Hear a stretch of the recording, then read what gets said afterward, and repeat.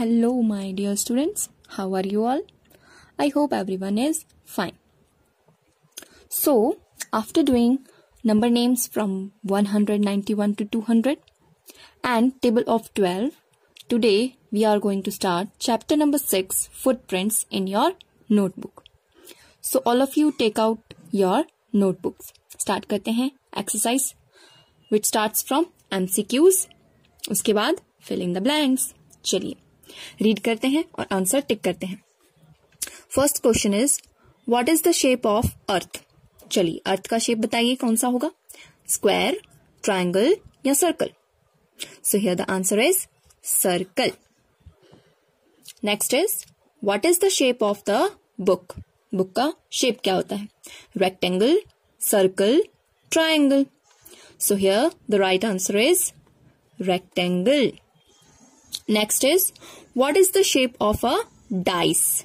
Dice वो जिसमें हम लोग लूड उसमें यूज करते हैं, स्नेक एंड लैडर्स में डाइस यूज करते हैं ना वो, एंड लूडो में भी वही डाइस यूज होती है. तो उसका शेप क्या होता है वो बताना है, सर्कल, रेक्टेंगल या स्क्वायर.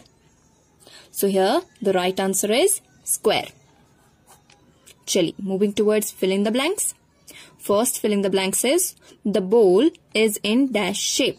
जो बोल होती है वो कटोरी होती है, वो कौन से शेप में होती है, तो वो होती है सर्कल शेप में, right.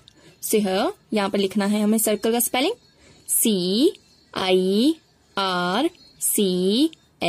Circle. Okay. Next question में मैंने आंसर ऑलरेडी लिख दिया है. सो चलिए रीड कर लेते हैं. A piece of pizza is in dash shape. ठीक है, पिज्जा का एक पीस होता है ना, तो वो कौन से शेप का होता है, ऐसा कुछ होता है ना, तो ये इस शेप को क्या कहते हैं, ट्रायंगल. TRIANGLE, triangle. ठीक है. चलिए नाउ क्वेश्चन नंबर 3.